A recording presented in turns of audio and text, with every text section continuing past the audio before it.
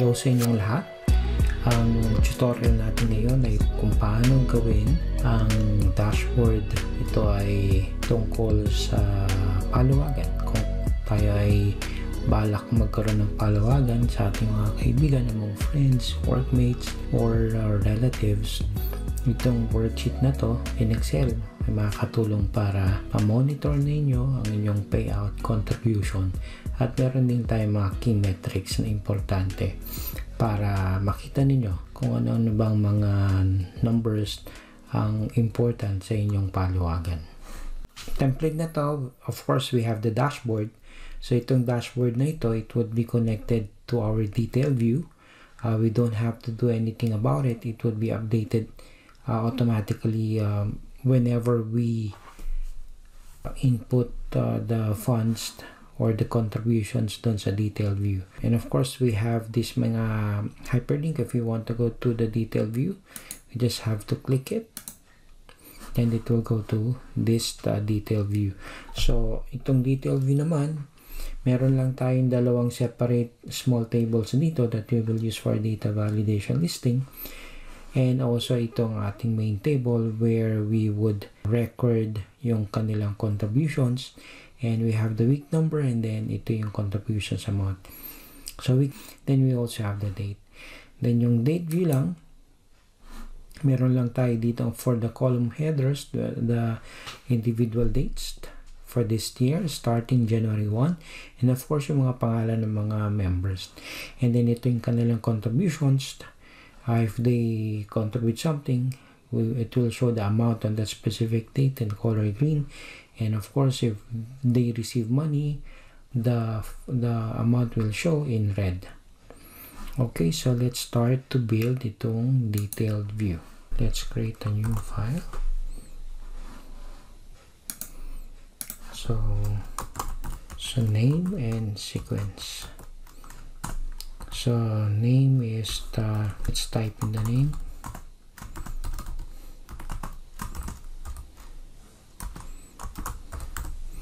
And then sequence number lang nila, kung num 1 ka, ikaw yung unang susweldo, 2 ikaw pangalawa, and so on, no? And then of course gawin natin siyang table.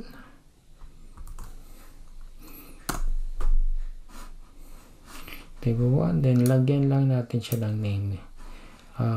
We should just create from selection. Okay. And then yung another table is just the type. If it's a contribution or payout. Then let's give it a table. My column has headers.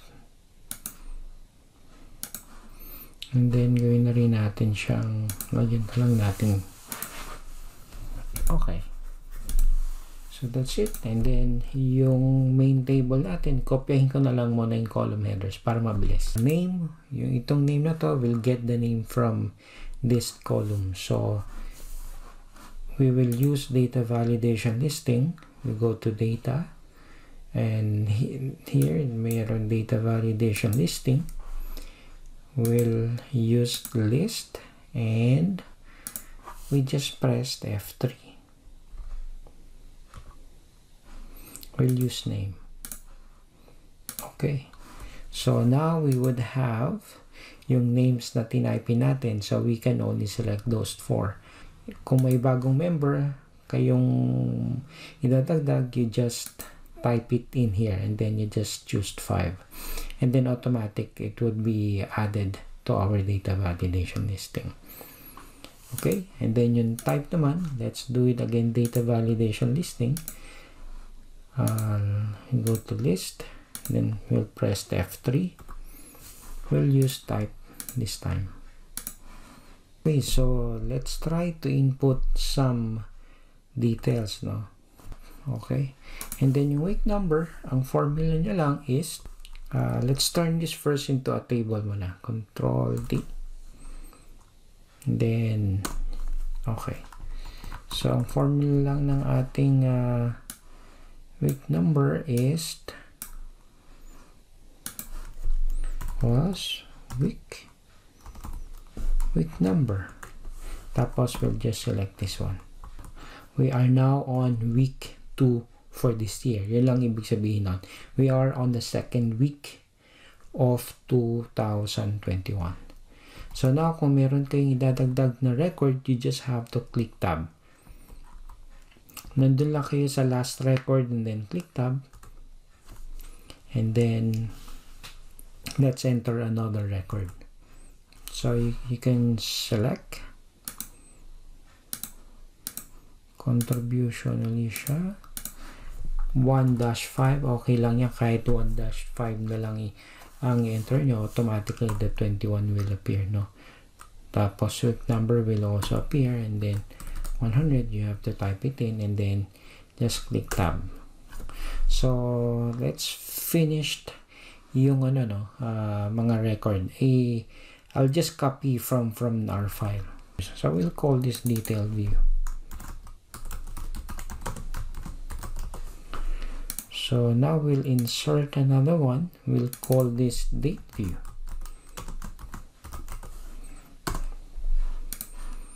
Okay, first is gawa lang tayo ng date. Tapos gawa lang tayo ng date, and then siguro i-format lang natin ito. I don't want the year kasi alam naman natin na it's going to be siguro ito na lang. So, para alam natin is January 1, tapos i-center natin, then drag lang natin, okay na muna yan, hanggang January 19. So, that's January 1. Okay, so gawa lang tayo ng formula. Formula natin is indexed. And then, ang array natin is in the list of name. We just highlight itong names na to. Pag lumabas na yung down arrow, we just have to click it. And then, comma, and then row. Then let's go back dun sa date view. Let's point it to A1 and then close row formula, then close the index formula and then enter. So now if we drag it all the way, let's say meron lang tayong hanggang dito. So yung 4 names natin, Joy, Beng, up to Lynn, is already copied, pero nagkakaroon siya ng error. So we need to wrap this into an if error formula. If error value of error is blank na lang, double quotes, then close parenthesis, and then we just have to bring this down. Okay, so let's just give this. Okay, so next na kailangan natin gawin dito is kailangan lang natin i-highlight yung dates if they fall on a weekend. So, and then let's create conditional formatting.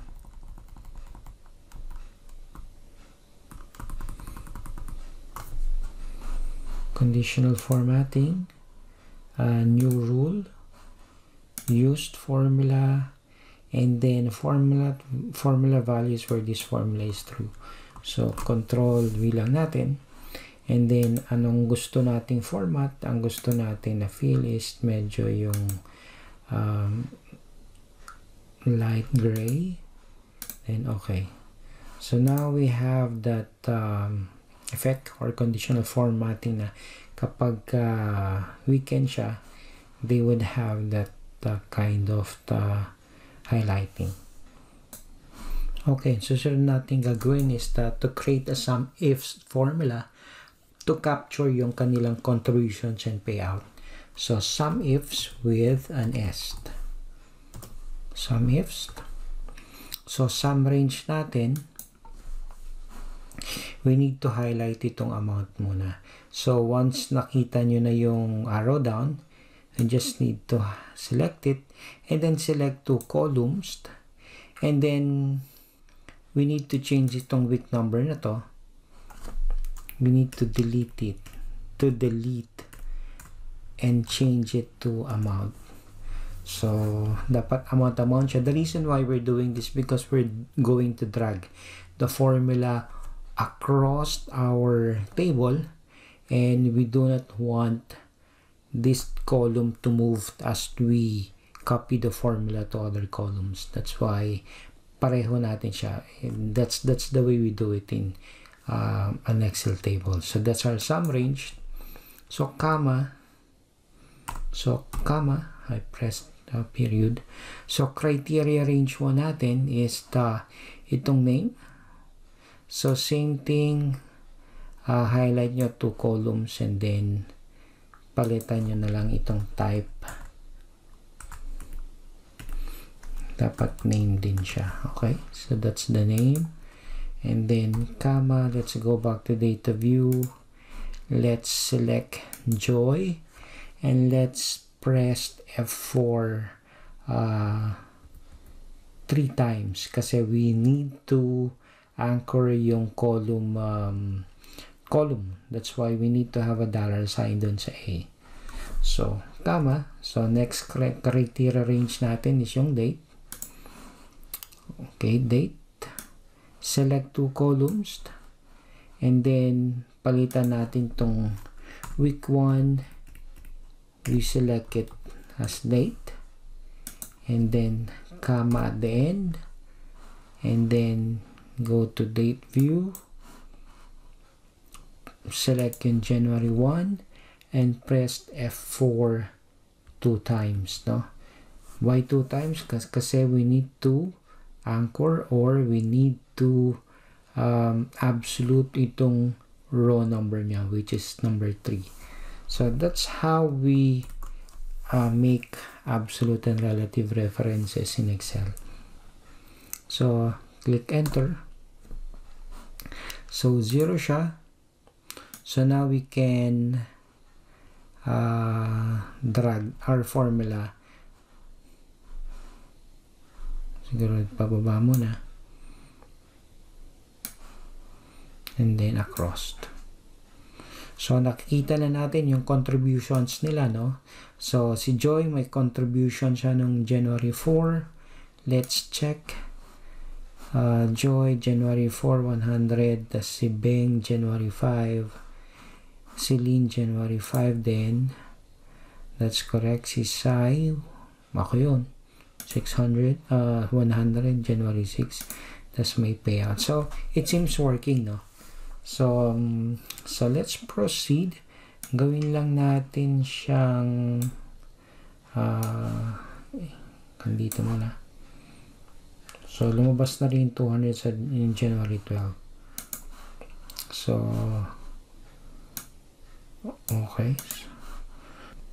To our file, ang gusto nating mangyari is if it is a contribution which is a positive number, we want it to have a color green. And then if it is a payout, kunwari sumweldo na si Joy, we wanted to give it a color red. Okay, so ang formula natin for that is if B4, kasi itong ating start ng ating formula, no? If B4 is greater than 0, then green. If it's less than 0, then you want to give it a red. So let's go to conditional formatting again. Let's go to new rule, use the formula equals B4 is greater than 0, then ang format natin is gusto natin is green.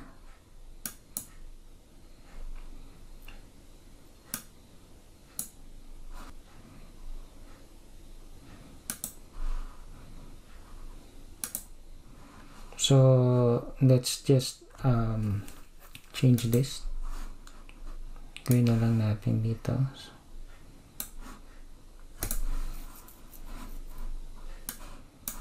Apply, then okay. Okay, now those positive numbers are now in green, and then dapat pala hina-highlight muna natin siya. Then let's use naman yung red. New rule. Use formula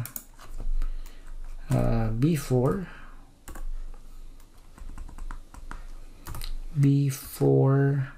is less than 0, then red naman siya. So okay. So now Yan ang ating conditional formatting. If it's the contribution, it's green. If it's payout, it's red. So now we can extend. Actually, we can make this a little bit smaller. Then we can just drag this date.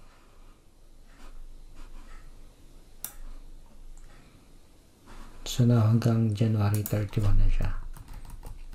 So that's how you want to expand your report. You just drag it. And then let's change conditional formatting hanggang AH12 na siya, AH12, which is the nag-expand din yung ating formula. So for the dashboard, we'll do it in our second part because I don't want this video to be too long, so I'll make another video for that. So thank you for watching and see you on the next part of the tutorial.